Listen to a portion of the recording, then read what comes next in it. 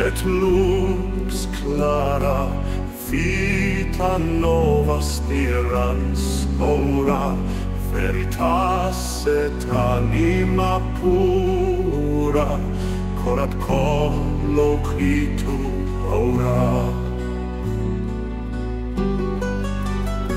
Sanctus Deus omnipotens, solem mit luminens, in aeternum pax et sensus animae nostrum sunt bonus.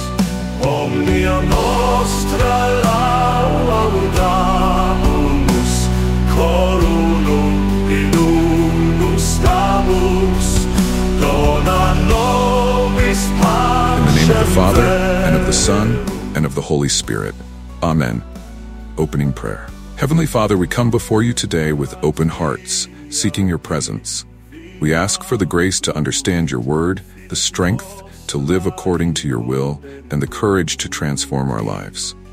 Send us your Holy Spirit to guide us in meditation, that we may grow closer to you. We pray this through Christ our Lord. Amen. First reading, Ecclesiastes 3 verse 11. A reading from the book of Ecclesiastes. There is a time for everything, and a season for every activity under the heavens. A time to be born and a time to die, a time to plant and a time to uproot, a time to kill and a time to heal, a time to tear down and a time to build, a time to weep and a time to laugh, a time to mourn and a time to dance, a time to scatter stones and a time to gather them, a time to embrace and a time to refrain from embracing, a time to search and a time to give up, a time to keep and a time to throw away, a time to tear and a time to mend, a time to be silent and a time to speak, a time to love and a time to hate, a time for war and a time for peace. He has made everything beautiful in its time. He has also set eternity in the human heart. Yet no one can fathom what God has done from beginning to end. The word of the Lord. Thanks be to God. Responsorial Psalm, Psalm 144, 1-4, Response. Blessed be the Lord my rock. Blessed be the Lord my rock, who trains my hands for battle, my fingers for war. Response. Blessed be the Lord my rock. He is my loving God and my fortress, my stronghold and my deliverer, my shield, in whom I take refuge, who subdues peoples under me. Blessed be the Lord my rock. Lord, what are human beings that you care for them, mere mortals that you think of them? They are like a breath. Their days are like a fleeting shadow. Blessed be the Lord my rock. Gospel acclamation. Alleluia, alleluia. The Son of Man came not to be served but to serve, and to give his life as a ransom for many. Alleluia. Luke 9, 7-9. A reading from the Holy Gospel according to Luke. Herod the Tetrarch heard about all that was happening, and he was perplexed, because some were saying that John had been raised from the dead, others that Elijah had appeared, and still others that one of the prophets of long ago had come back to life. But Herod said, I beheaded John. Who then is this? I hear such things about. And he tried to see him. The Gospel of the Lord. Praise to you, Lord Jesus Christ. Sermon. Today's Gospel presents us with a curious figure in Herod. He's heard of Jesus, but his reaction is confusion, fear, and curiosity. He asks, who then is this I hear such things about? Herod knew he had done wrong by killing John the Baptist. His conscience was uneasy, and now he was faced with someone even greater than John. Herod represents the struggle we all face. The tension between knowing the truth deep inside and yet being afraid to confront it.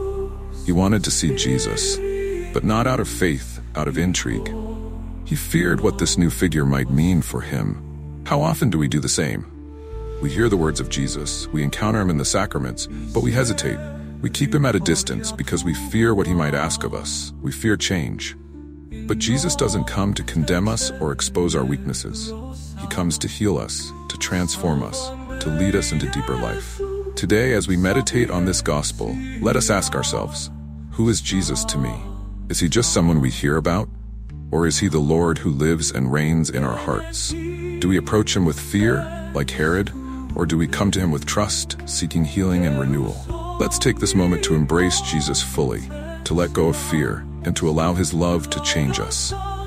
There is no sin too great, no wound too deep, that he cannot heal.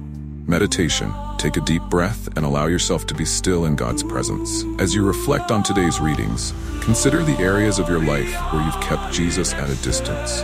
Is there something in your past, a sin, a failure, or even a fear that keeps you from fully embracing His love? Imagine yourself standing before Jesus now. See His eyes, full of compassion and mercy, looking at you. He asks you, "Who do you say I am?" Allow your heart to answer Him. Take a few moments to silently pray, inviting Jesus to enter the areas of your life that need healing, forgiveness, and transformation. Closing prayer. Loving Father, we thank you for the gift of your Son, Jesus. We thank you for His love and His presence in our lives. Help us not to be like Herod, confused and afraid, but to welcome Jesus into every part of our hearts. Give us the grace to trust in your mercy, to embrace your love, and to walk in your ways. May your word transform us, that we may live fully for you. We ask this through Christ our Lord. Amen. In the name of the Father, and of the Son, and of the Holy Spirit. Amen.